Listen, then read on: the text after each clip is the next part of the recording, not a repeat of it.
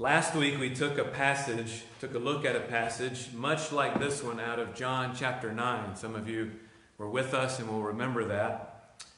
It was about a man who was born blind. And in that account we hear about Jesus healing a man who was blind from birth. And one of the most striking things that we heard in that story was that his blindness was not a result of sin. If you remember me talking about this, right? The disciples see him along the road and they say, who sinned to make this man blind, him or his parents? And Jesus said it was not something that was given to him because he sinned or because he did something wrong, nor was it his plight because his parents sinned.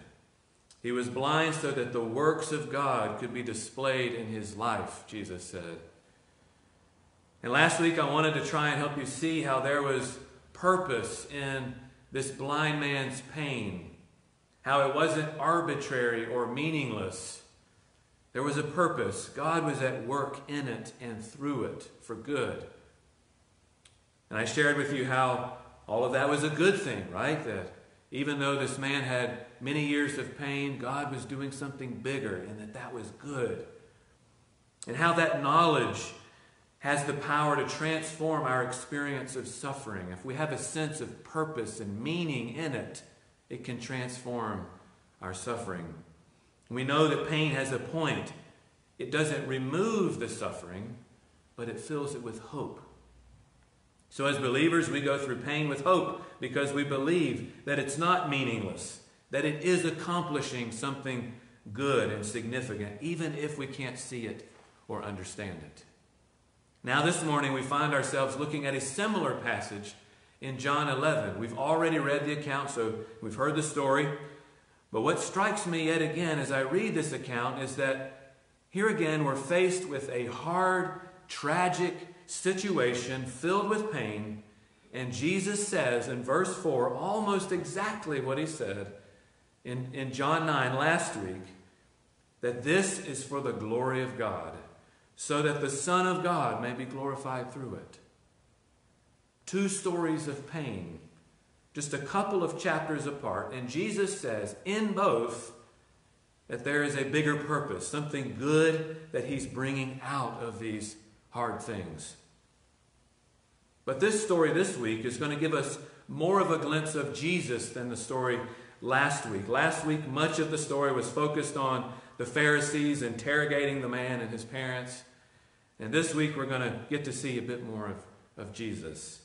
The story unfolds in what we might call 3 acts or scenes. And in each of these scenes, Jesus is going to do something remarkable. In the first scene of our story today, Jesus is going to show us a different kind of love. He's going to show us that love is not what we tend to think it is. And then in the second scene, we're going to learn something from Jesus' emotional reaction to some of what is happening at the funeral. We're going to learn that pain is often given to us so that we will see and have more of Jesus. And then in the final scene, we're going to see that when we put our trust in Jesus, we too will be raised to new life, just as Lazarus was. So let's take a look at the first scene together. The first scene is in verses 1 through 16. This is the scene where Jesus is with the disciples and he first hears the news about Lazarus being sick. So Lazarus is ill, and again, right up front we're told that. But instead of getting up immediately and going to heal him or to be with the family, which is probably what most of us would expect, right? That Jesus would hear this news that someone he loved is ill and he would get right up and go. But John tells us in verse 6 that Jesus stayed 2 days longer in the place where he was. And then suddenly, he says, Jesus decides to get up and go to Judea to see him. Now Jesus, at the time of the story, when it starts, we're not exactly sure where he is. Maybe he's up in Galilee. But they're going to the town of Bethany, which is where Mary and Martha and Lazarus lived, and it's just a couple of miles away from Jerusalem, which is why Thomas there is saying, you were just there, Jesus, and they were threatening to kill you, and you want to go right back? And so the disciples are kind of arguing with Jesus Why do you want to go right back to this place? But Jesus responds by saying, we walk in the light and we won't stumble. He said, basically, don't worry about it, okay, is what he's saying here. Then he adds in verses 11 through 16 that Lazarus is asleep. And like we've seen in so many of the stories prior to this with the woman at the well and some of the others, the disciples don't get it, right? They take him right on the surface of what he's saying and they say, oh, well, he's going to be all right then. Don't worry about him. Maybe implying we don't need to go if he's just sleeping and he'll recover. Well, finally, Jesus just says, no, Lazarus now has died. And he says, we're going to go and we're going to be with the family and raise him up. So by the time Jesus gets there in Bethany, Lazarus is already dead. He's been dead for several days. And so verse 17, when they arrive, he's been in the tomb for 4 days. And so most likely wherever Jesus and the disciples were at the time, it was a decent walk, maybe of a day or two. Again, that's why we think maybe they're in Galilee or somewhere like that. But Jesus arrives on the scene, and he's late, right? At least by our standards and by Martha and Mary and the family's standards. In verse 21, she goes up to Jesus and basically says to him in so many words, Jesus, you're late. Where were you?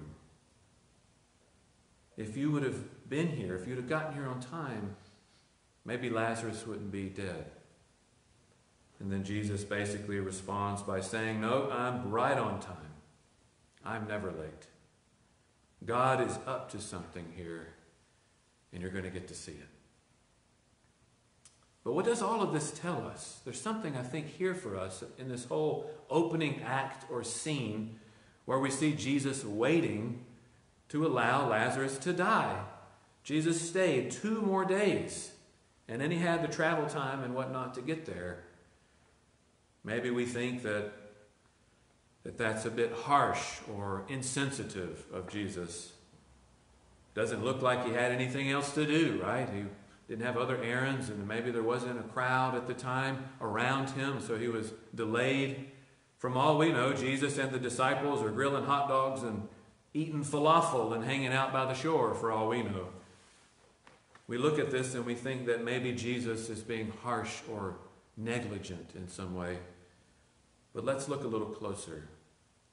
I want you to notice verse 5 with me.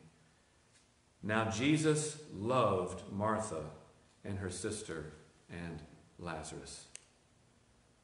Whatever is happening here, Jesus loved these people. And he was acting in love for the people that were grieving and suffering. And actually, it's worth pointing out here that one of the Greek words right there at the front of verse 6 is the word therefore. I think the ESV has it as so. Some translations have yet or maybe then. The King James has when he had heard therefore. So they move the therefore a little further into the sentence. But isn't it interesting, though, that the way it's worded here in John 11, again, thinking of that first word there in the sentence as therefore, it tells us that Jesus waited 2 more days because he loved them. And because of his love, he waited. Here's how it reads in the old King James. Now Jesus loved Martha and her sister and Lazarus. When he had heard, therefore, that he was sick, he abode 2 days still in the same place where he was. Jesus stayed longer until Lazarus passed away because he loved them. Wow, we might think. Either this is wrong and Jesus did not in fact love them, or we maybe have some wrong ideas about what love is and what it does. If this is true, however, then, and we assume, of course, that's our perspective as believers, right? That this testimony is true and that Jesus was a man of great love. He was love incarnate. Everything he did was motivated in and by love. Then if that's right, then love doesn't always shield us from harm. Love doesn't always prevent the disaster.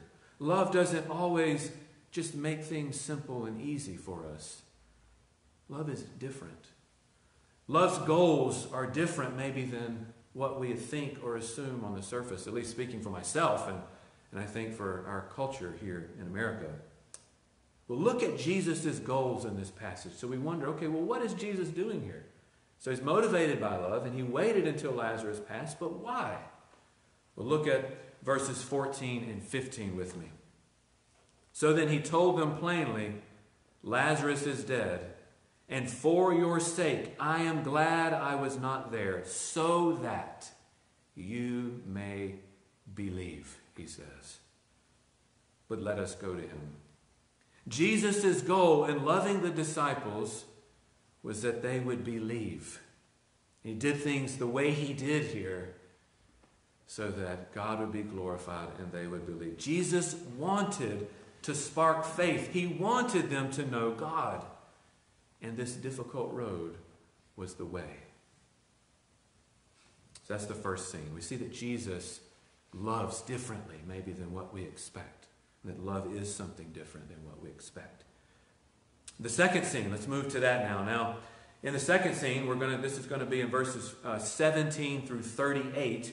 This portion of our story takes place in Bethany. So Jesus has now arrived on the scene, and the disciples are there with him, and Mary and Martha. And we're going to get to see this really interesting and amazing interaction between Jesus and Martha and Jesus and Mary. Now, first it's Martha. She hears that Jesus has arrived, and she runs out to meet him. Jesus hasn't even fully gotten into the city yet. He's still out on the road leading up to the city, and the people hear that he's coming, and they're all out there in the streets. But Jesus and Martha had this really interesting exchange. Martha said to Jesus, Lord, if you had been here, my brother would not have died. But even now I know that whatever you ask from God, God will give you. Jesus said to her, your brother will rise again. Martha said to him, I know that he will rise in the resurrection on the last day. Jesus said to her, I am the resurrection and the life. Whoever believes in me, though he die, yet shall he live. And everyone who lives and believes in me shall never die. Do you believe this? Put that question to you. Do you believe these words of Jesus? And then Mary comes out right after this exchange with Martha and basically says the same thing to Jesus. Lord, if you would have been here, my brother would not have died. But when Mary comes, many others follow her. She falls at his feet, and she is sobbing at this point. She's weeping, and the others there are doing the same. This is a highly emotional moment. Maybe try and imagine what is going on here. I mean, you can almost picture it. Mourners gathered around Jesus. Where were you, Jesus? He died. Where were you? Why weren't you here? I mean, you can hear it. You can see it, the sobbing and the grief, and people maybe pressing these questions on Jesus. Why didn't you come and heal Lazarus and prevent this whole disaster? And Jesus sees Mary and the others there, and he weeps. Now, most of us, when we come to this section of the story, that's probably what we're going to see. That's the part that we're going to notice, and it's going to stand out to us. Jesus weeping. I know that's the case for me. It has been for many years. We remember that. It's a powerful image. The Almighty Son of God weeping with the grieving. However, there's much more here in this section. And when we look at everything else that's going on, we get a different picture maybe about why Jesus was weeping. I think our tendency here again, and this includes me, is that we read that Jesus wept and we tend to kind of assume what that means, right? We maybe posit our own information into those words about what that means. We assume maybe what Jesus is feeling and what is going on here. We think, well, this is a funeral, and he's empathizing, and he's being tender, and he's being compassionate, and is grieving with the folks that are there missing Lazarus. But the more I've looked at this passage and listened to others preach and comment on it, the more doubtful I am that that is actually what's happening here. Because right near the verse where Jesus weeps, John tells us that Jesus was feeling some other things too. there are a couple of other big words about Jesus' emotions here that we should pay attention to, that I think maybe shed a little more light on possibly why Jesus was weeping. Of course, we don't have all the information. We can't peer into the heart and the mind of the Son of God, and God's heart and mind are so much greater than ours, and no doubt he was feeling and thinking many things. So I don't want to be too rigid in how I speak about this, but I want us to look at some of these other words that are present right there around this Jesus weeping verse in 35. He says in verse 33 that Jesus was deeply moved. So that's one of the words I want us to pay attention to. And that he was greatly troubled. And that's another word. And then in verse 38 we hear again that Jesus was deeply moved again, which is the same root word as the first one there in verse 33. Again, I think our inclination is to think of these words as words of compassion. But that's not actually what they mean, according to biblical scholars anyway, who spend a lot of time studying the meaning of these words and looking at the semantic range and all of that of these Greek words. And in fact, the other places where the first word is used, deeply moved, is never in the New Testament, again according to these scholars who spend a lot of time studying this, it's never used in the New Testament for compassion or tenderness. So the deeply moved word is not a word of tenderness or compassion here.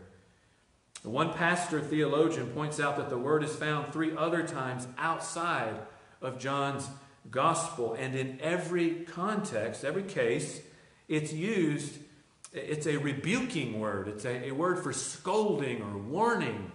The translators of the Net Bible, the N-E-T Bible, suggest that this could be rendered, he was deeply indignant. So he was upset, angry at this. Again, indignation is anger. Only a couple of the translations capture the anger or indignation aspect of this emotion that's present in the Greek verb. The New Living Translation, interestingly, which is normally a looser translation of the text, in this case actually captures that aspect of the Greek word here. And in verse 33, the New Living says this: when Jesus saw her weeping and saw the other people wailing with her, a deep anger welled up within him, and he was deeply troubled. So this word that the ESV translates as deeply moved is not a gentle, tender emotion. Whatever's going on here, it's not, as far as we can tell from the passage here, I don't think a moment of tenderness.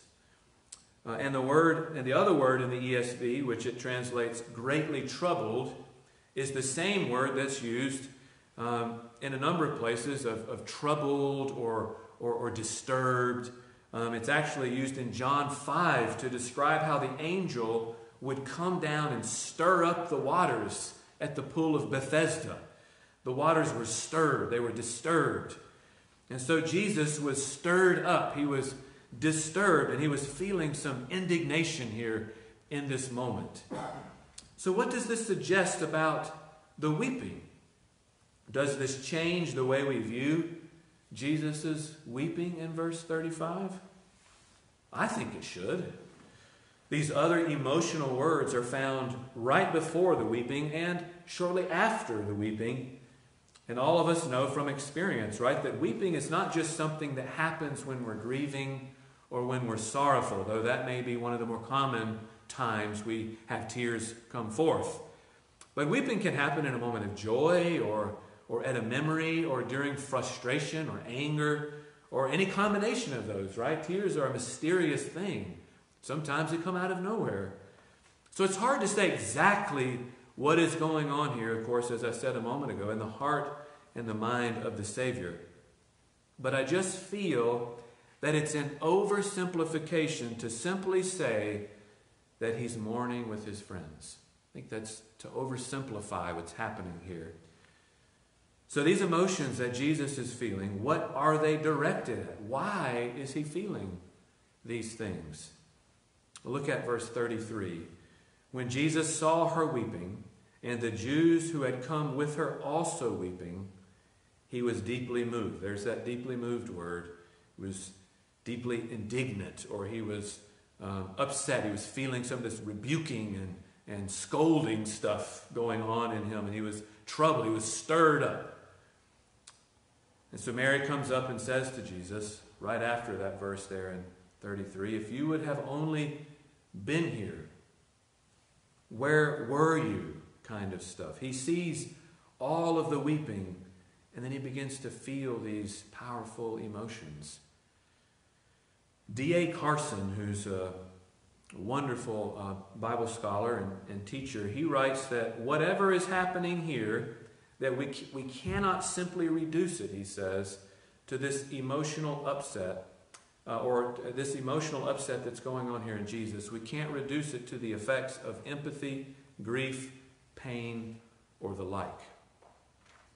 And I think there's another clue. Again, trying to get at what it is that's bothering Jesus here. I think there's another clue for us in verses 36 to 38 that may signal what is actually bothering Jesus here. If we look at 36 through 38 with me. So the Jews said, see how he loved them. So again, all of this is rooted in love. I want to continue to emphasize that. Whatever Jesus is feeling here, it's love, okay? But then in the 37, but some of them said, could not he who opened the eyes of the blind man also have kept this man from dying? Then Jesus, deeply moved again, it says right after these comments, he's hearing all these comments, and people feel free to offer their commentary, right, as Jesus shows up. It says that right after he hears these things, Jesus is deeply moved again. Again, that's that word for the scolding, rebuking word there. And he came to the tomb, it says in verse 38.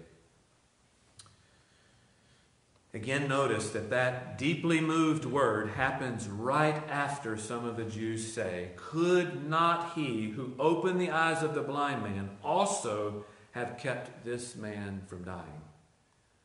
One can almost hear them supplying their own reasons for why Jesus did not show up and prevent the death. Does he not care? Was he too busy? What, does he not know what his friends are going through? I mean, they went and told him, and he still didn't come. I wonder if this is all a big show. I wonder if he really does care. Or if he cares, how much does he care? As I said a moment ago, and as many scholars have said, this thing that Jesus feels here is in response to some of these questions, and it's not a tender emotion. It's not a moment of compassion or grief. And so Jesus comes to the tomb, and the King James has Jesus, therefore, again, groaning in himself, cometh to the grave. Or the New Living, which has Jesus was still angry as he arrived at the tomb. That gives us a different picture of what's happening here, doesn't it? But again, why? What was it about these questions and the weeping and all this drama here that has Jesus so stirred and bothered? Well, think about it. Let's think about it. Martha and Mary, Lazarus' sisters, and the Jews were essentially questioning Jesus' motives. Why weren't you here, Jesus? I mean, you can hear the weeping, and why weren't you here? Why did you allow this, Jesus? What are you doing? They're suspicious of Jesus. They're doubting Jesus. They're questioning his motives, as many of the Jews are there as well. And it appears from what we've seen here that Jesus is angry. He's indignant. And that's his loving response to them questioning his motives. Now, we've already established, again, I want to reiterate the first part. In the first scene, we established, when we looked at that part there, that everything Jesus did in waiting and allowing Lazarus to die and not just swooping in and preventing all the pain, that was done in love. Because he loved them, he did this and allowed this. And we know that Jesus, again, is the embodiment of love, that he is love incarnate. The Bible teaches that God is love, and Jesus is God, and he's come down and taken on flesh, and we know he went to the cross in love, right? All of that was love. So what we are seeing here, this anger, this indignation, is also love. Behind it is love. Because everything that Jesus did, that he's ever done, was done in love for his people, in love for God. And you say, how can that be, maybe? How can anger be rooted in love? We think of those two as contrary, right? Well, John Piper points out very helpfully that Jesus is angry here because all of the things these people are doing in this moment, the doubts and the suspicions and the questioning his motives, are all the things that keep us from seeing Jesus in our pain. If we don't understand or believe that God has a good purpose in our pain, we will miss Jesus. We will miss God in it all. Now, it's human nature to run away from pain, right? That's understandable. Some of us maybe live our entire lives just trying to avoid pain or conflict. We will bend over backwards to be comfortable. But if that's what you're doing, I'm going to suggest here that you're missing Jesus. Pain is not your enemy. Pain is not the evil thing. It's not the bad guy. Conflict is not the bad guy. Discomfort is not our enemy. We don't like those things, but they're not our enemy. And in fact, the Bible teaches us, which is what we're seeing this week, and we saw last week, and we're going to continue to see this because it's everywhere in the Scriptures. In the words of C.S. Lewis, that pain is God's megaphone to rouse a sleeping world. Pain and suffering and hardship are tools in the hands of a loving God who uses them to expose our real enemies, namely unbelief and sin and death. And let me tell you, that's not only why I think God was doing this here in this moment here in John 11, but I think that is certainly a big part of what God is wanting to do with us right now in the midst of this coronavirus outbreak. So this is not only true. What I'm saying here is that God uses pain to wake us up and to shake us and stir us and to reveal what's going on in our hearts. That's not something that's only true for Lazarus and that family right here in John 11. That's true for us today in the midst of all of this that's going on around us with the coronavirus. God is at work. God is drawing out our fears. He's drawing out our doubts. He's drawing out where our loyalties lie. Are we putting our trust in Washington or in Jesus Christ? Is our trust in our jobs or our financial security? Again, we talked about these things a little bit last week. Is our trust in our health? Are we putting our trust in those rescue checks that are coming in the mail to some Americans? Or are we trusting in Jesus? Are we putting our trust in a strong economy and in the upcoming election? Is our trust in our medical experts creating a vaccine for the C-19 virus? Where is our trust, people? Because I want to tell you that none of those things I just mentioned can keep you out of Lazarus' position. None of those things can do that. All of us one day will be laid to rest in a tomb, just like Lazarus.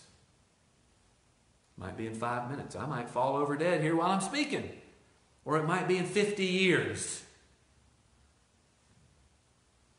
But all of us will be laid to rest one day like Lazarus. And the economy can't save you then, right? Washington can't do anything for you at that point. No check can save you. There is only one who can save you from death and from the fear of death, and his name is Jesus Christ. And I want to suggest to you that that is precisely what all of this ordeal with this virus is all about. God wants to wake us up and to shake us up in love. Do you trust God? Or are you questioning his motives like the folks here in this passage? Jesus, where are you? What are you doing, Jesus? Why didn't you stop this thing before it got here? Jesus, if only you would have. Do you trust God? Do you believe? Because if you believe, as Jesus says here in John 11, this virus will not end in death for you. But it is for the glory of God, so that the Son of God may be glorified through it. And even if this virus does end in death for some of us here, even though you die, you will live if you believe in Jesus. And how is Jesus glorified through things like this? Let's move to the third scene now, quickly, as we wrap up our message today. Verses 39 to 45. Jesus is now at the tomb and asks that the stone be removed, Martha says. Jesus says, remove the tomb. And then Martha says, Lord, by this time there's going to be an odor, a stench, for he's been dead for 4 days. And Martha here again seems to be struggling with some of these doubts, right? She doesn't get what Jesus is doing here. Doesn't get his motives. Jesus, what are you doing? Jesus, please don't make a scene. It's really nasty in there. Step away from the tomb. Let's just be on with the service and with the prayers. Just get on with the service, Jesus. She did not understand who Jesus really was or what he was doing here and his purpose in all of this. But she's about to get a better idea, isn't she? Verse 40 and following, Jesus said to her, did I not tell you that if you believed, you would see the glory of God? So they took away the stone, and Jesus lifted up his eyes and he said, Father, I thank you that you have heard me. I knew that you always hear me. But I said this on account of the people standing around, that they may believe. There it is again, all of this so that people would believe in Jesus. And when he had said these things, he cried out with a loud voice, Lazarus, come out. The dead man obeyed. Is that not amazing? The dead obeyed the voice of the Son of God. The man who had died came out, his hands and feet bound with linen strips, and his face wrapped with a cloth. And Jesus said to them, unbind him and let him go. Many of the Jews, therefore, who had come with Mary and had seen what he did, believed in him. Do you see what's happening? Jesus performs this incredible miracle, a miracle which is a picture of salvation, dead people coming to life. That's what salvation is. Spiritually dead, being brought to life. That's what happens when a person is saved. However, that's not the only miracle that's happening here, this raising Lazarus from the dead. There's two miracles here, many miracles really. But what's the other miracle? What are the other miracles? The other miracles is the faith that is born out in this moment. That there are many who put their trust in Jesus as they observe all of this. That's a miracle. Notice what Jesus keeps saying, verse 40, believe and you will see the glory of God. And then in verse 45, the Jews believe because of the miracle. Right? Over and over, Jesus says, this is so that you may believe. All of this was about moving people to see Jesus Christ for who he was. Jesus longed for them to know him and to understand who he was and to see his glory. It's the most loving thing a person can want for someone, is that they would know God and know Jesus Christ. All of this grief and this pain was to be a window to see more of Jesus. It was to be a way for these people to know the love of God and the power of God, which is greater than anything that this world can throw at you, even death. All that being said, this moment, this virus or whatever it is that you're going through, that we're all going through, right? This suffering is common to man. We all suffer and face difficulties in this life. But whatever they are not your enemy. These things are an opportunity, a window for you and for me to look to Jesus and to see the glory of God. What God wants from you more than anything right now is for you to put your trust in Him. Stop trusting in the things of this world. Stop trusting in fleeting things and things that will disappoint you and leave you empty. The things that can't save you from sin and death, the real enemies. Put your trust in Jesus Christ. And just like Lazarus, even if you die, you will live and you will see the glory of God. Amen. Let's pray together. Oh, Father, I pray that all within earshot, Lord, would believe. Just like those many Jews that were gathered that day when Jesus spoke these things and did these things there at the tomb of Lazarus, that miracle of faith that was born in their hearts, I pray that miracle would happen right now as we pray and as they think about things, Lord, that you would stir us up as well, that we would be stirred, deeply moved, and we would put our trust in you, Lord Jesus. God, help us to turn from the constant struggle of putting our faith in the fleeting things of this world and to fully trust in Jesus Christ. And everyone who does that, even when he dies, if he dies, he will live. Amen.